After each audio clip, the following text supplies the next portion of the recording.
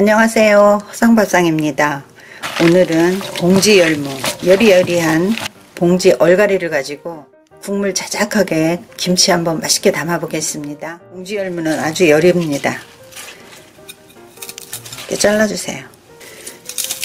이렇게 한 번만 잘라서 제가 절임을 하겠습니다. 얼갈이 손질하는 법은 이렇게 잘라주세요. 엄청 여립니다. 이 끝에 조금 잘라주시고 이렇게 작은 거 그대로 넣으세요. 이렇게 한 번만 잘라서 제가 절임을 하겠습니다.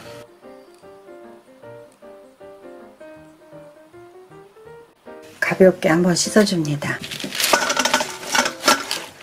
굵은 소금 3큰술을 준비를 합니다. 물을 솔솔 뿌려주세요.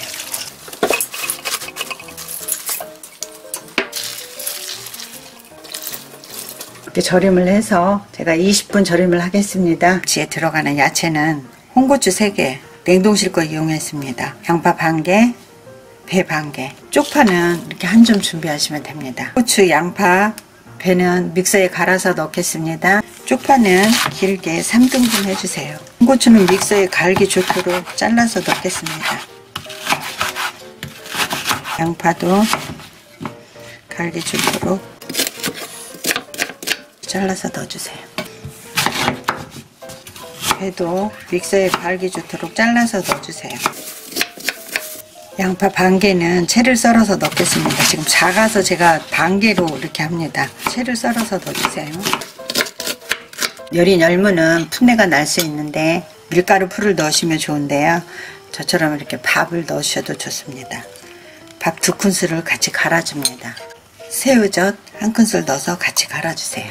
잘 갈리도록 물 반컵만 넣어서 갈아주세요. 양념을 이렇게 갈아주시고 다른 야채 정리할 동안에 고춧가루 반컵을 넣어주세요. 불도록 이렇게 뒤적여줍니다. 풀어주세요.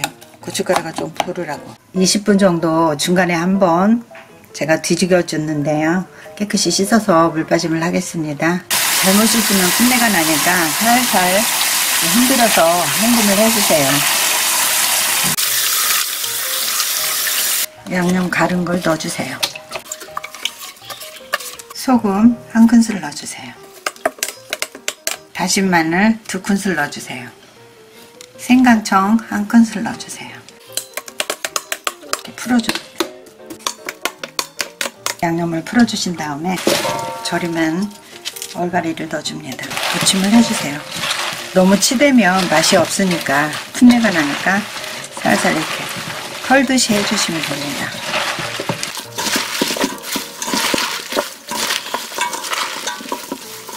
양파, 쪽파 넣어주세요. 휘리릭 둘러주시고 간을 한번 보세요. 저희는 간이 좀 심심하다하게 하니까.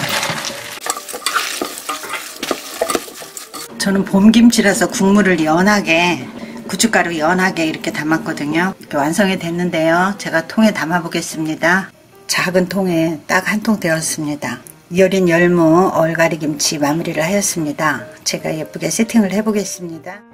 여린 열무 얼갈이 봄김치, 제가 겉절이식으로 바로 드실 수 있게 간단하게 절임을 해서 마무리하였습니다. 칼국수 끓여서 위에 척 얹어서 드시면 너무 맛이 있죠. 허상밥상 다녀가실 때는 좋아요, 구독, 알람 꼭 부탁드립니다. 시청해 주셔서 감사합니다. 행복하시고 건강하세요.